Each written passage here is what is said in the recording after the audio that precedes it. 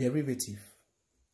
To understand what derivative is, let us consider the following situation. On a rectangular plane, consider a line, say line L. This line has an equation y equal to f of x. And since L is a straight line, it has equation mx plus b. Here, this is what we call the slope-intercept equation for a straight line. Suppose we wish to find the slope of a point on this straight line. What do we do? So if this point, let's say this point is point x1, and the y value of this point is f of x1. So the coordinate at this point is what?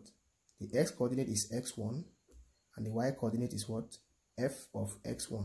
That is the value of x1 in the function.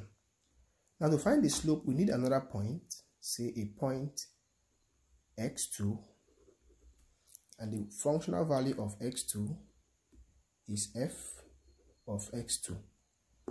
So the coordinate of the second point is what? x2, f of x2.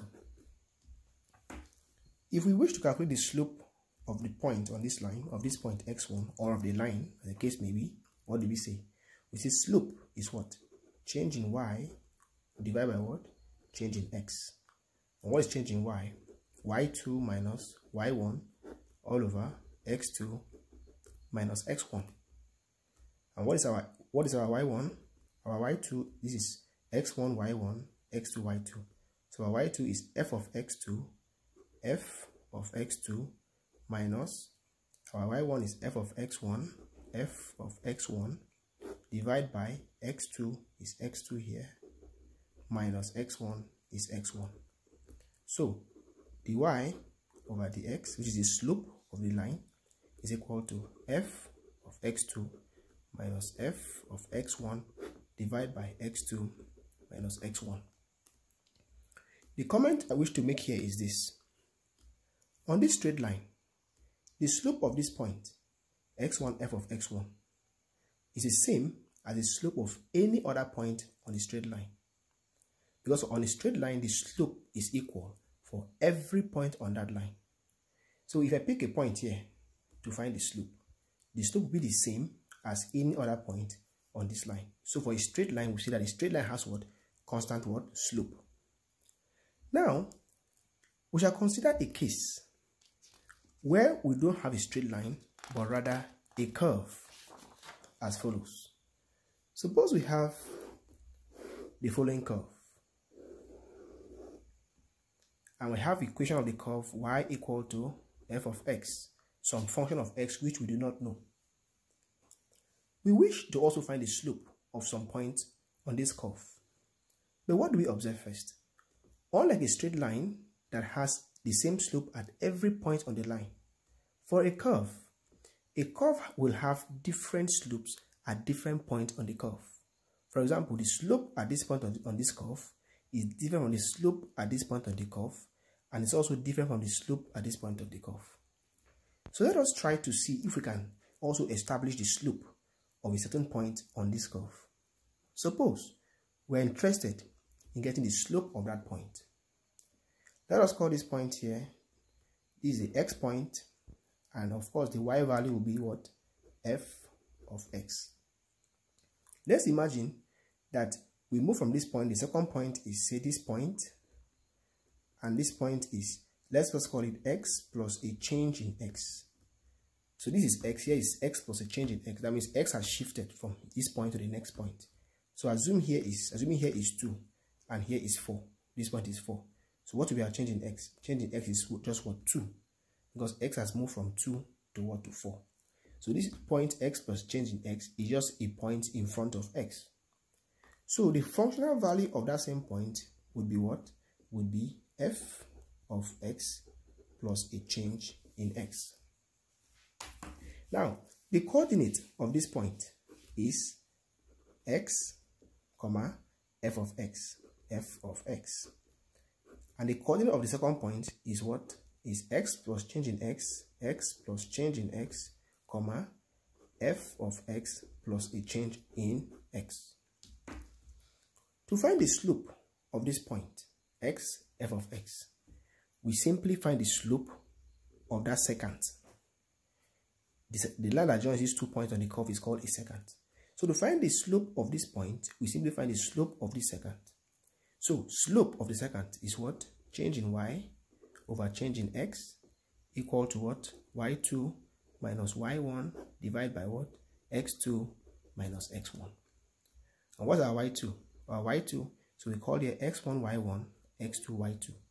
Our y2 is f of x plus a change in x minus our y1 is f of x divided by x2 is x plus change in x, x plus change in x minus x1 is x. If we tidy this up, we have that the slope change in y over change in x is equal to f of x plus a change in x minus f of x divided by what? A change in x. Now let us look at this again. We have this describes the slope of this point x and f of x. Now imagine what will happen if this point x plus change in x and f of x plus change in x is somewhere here. What happens? The secant that joins these 2 points becomes even smaller. And so we have a better slope to this point than the first secant. And if this point comes even closer, we have even a better slope of this point than even the second secant line. So what are we saying in essence? To get a good slope of this point, a good value for the slope of this point x and f of x, we are saying that we require the second point here be as close to this point as much as possible. So much so that the change in x tends to 0. So we now say, okay, the limit as a change in x tends to 0 of this slope dy over dx is equal to what? The limit as change in x tends to 0 of f of x plus a change in x minus f of x divided by what? A change in x. What we this equation here 1 is what we refer to as the derivative of the point what? X, f of x. So this derivative at this point will be different from the derivative at the next point, will be different from the derivative at the next point. So what do?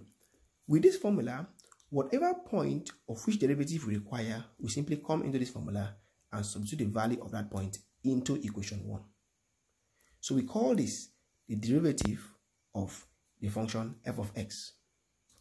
And this is what we denote as f prime of x. This is what we also denote as y prime. We also denote this as what? Dy over what? Over dx. So when you express the slope, when you find the slope of a particular point on a curve using equation 1, then we would say that you have found that slope by what? From what? From first principle. So we make this last comment. If you evaluate equation 1 and you come out with a constant, that means a value that has no variable with it, what does it tell us? It tells us that the slope we have just found is the slope of a point on a straight line. Otherwise, if the curve in question is not a straight line, then when you evaluate this slope, what you're going to have will be a function of x. In our next class, we shall take 1 or 2 examples to illustrate how we find the slope of a curve, of any curve, from first principle. So, just to conclude, be reminded that if the limit as the x tends to 0 comes in here, because we are saying that to have a good approximation or to get a good value for the slope at this point, that this second point here must be as close to this point as much as possible.